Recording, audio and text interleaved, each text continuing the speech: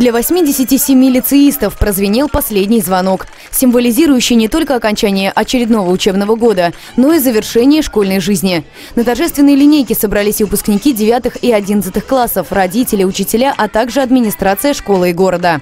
Ребята, я вас благодарю за то, что вы приложили немало усилий для того, чтобы хорошо освоить образовательную программу, прославить школу, достичь определенных успехов. И мне хочется, чтобы в тот небольшой отрезок времени, который остался до выпускного, вы прежде всего успешно сдали экзамены и в дальнейшем получили ту специальность, которую вы хотите. Из рук директора двое лицеистов получили индивидуальные статуэтки и грамоты Министерства образования Пензенской области. Своими знаниями юные зареченцы прославили родную школу и город на региональном этапе Всероссийской олимпиады школьников. Олимпиада была по обществознанию. Для себя я выбрал направление юриспруденцию. Буду, скорее всего, поступать в Московскую государственную юридическую академию. В целом, наверное, буду скучать по одноклассникам, по друзьям, по какому-то режиму школьному, к которому привык уже за 11 лет. Последний звонок – ответственный этап для всех выпускников, подведение итогов самого продолжительного отрезка их жизни.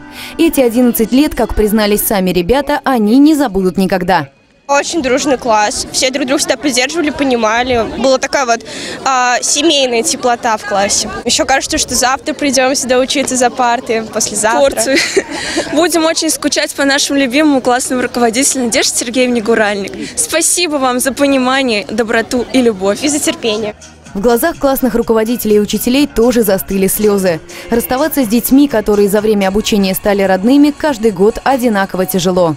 Конечно, грусть, печаль, но и в то же время радость, потому что они встали на новый свой путь. Я им желаю, чтобы у них все в жизни сложилось, чтобы они по жизни были честными людьми, правдивыми, успешными, ну и самое главное, хорошими друзьями, верными товарищами и хорошими дочерьми и сыновьями для своих родителей. Чувства противоречивые. С одной стороны, радость, то, что ребенок вырос, у него начинается новый этап в жизни, и самое главное, чтобы все у него дальше тоже складывалось хорошо. Ну а с другой стороны, конечно, немножко грустно, потому что вырос ребенок, у него тоже взрослая жизнь, и мы взрослеем вместе с ними.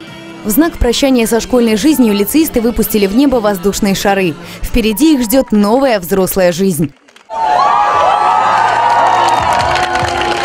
Анна Литвинова, Денис Дубицкий, телерадиокомпания «Заречный».